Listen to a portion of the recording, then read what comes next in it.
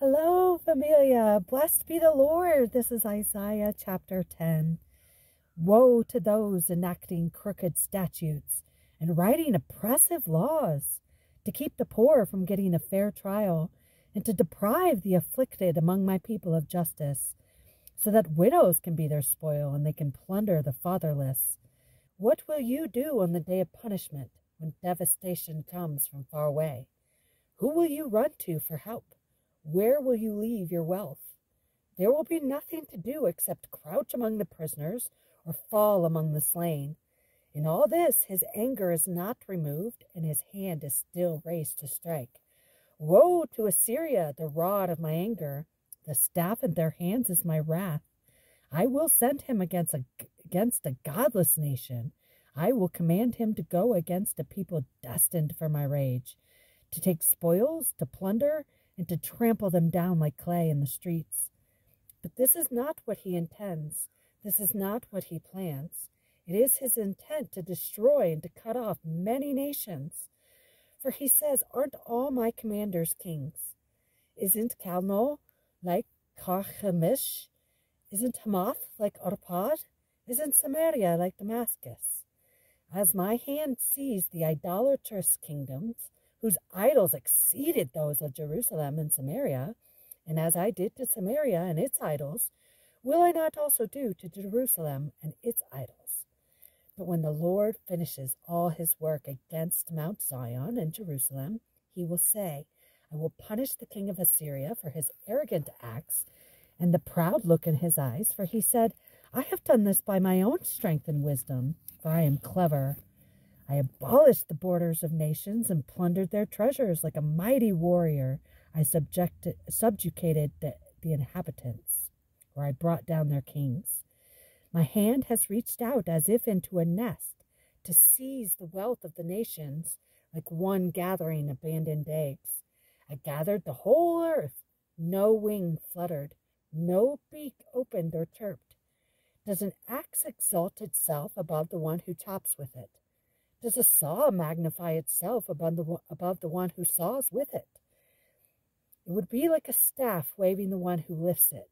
It would be like a rod lifting a man who isn't wood.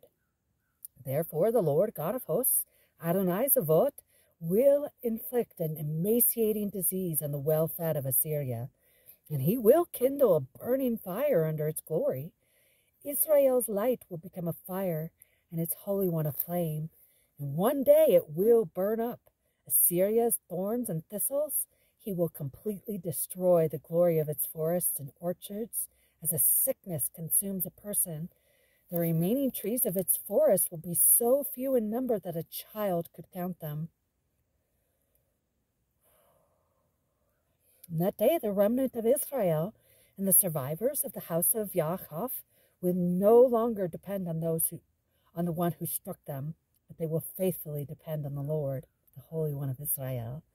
The remnant will return, the remnant of Yaakov, to the mighty God. Israel, even if your people were as numerous as the sand of the sea, only a remnant of them will return. Destruction has been decreed. Justice overflows.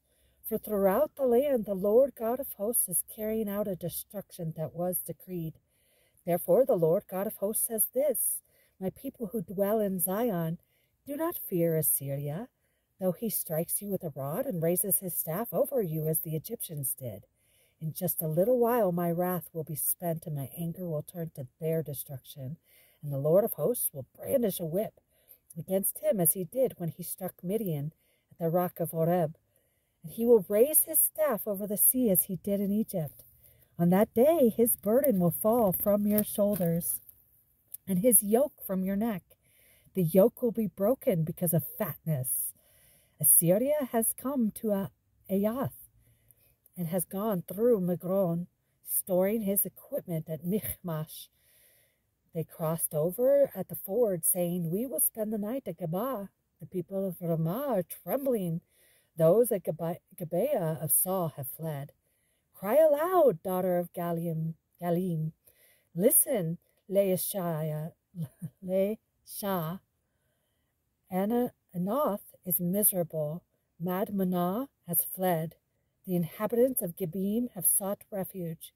Today he will stand at Nob, shaking his fist at the mountain of daughter Zion, the hill of Jerusalem. Look, the Lord God of hosts will chop off the branches with terrifying power, and the tall trees will be cut down, the high trees felled. He is clearing the thickets of the forest with an axe, and Lebanon with its majesty will fall. Glory be to God, Father God. I cannot wait. I will wait, but I'm excited. Blessed be the Lord. Get excited with me, familia. Seek our God and his face today, and stand on the solid foundation of Lord Yeshua, and never be shaken. As the world is devastated and burned all around us, we can rejoice and dance in the Lord, knowing that our God is just doing as he promised. In the mighty name of Jesus, I look forward to your justice, Father God. In the mighty name of Jesus, let your justice be done. Hallelujah and amen. Bye, familia.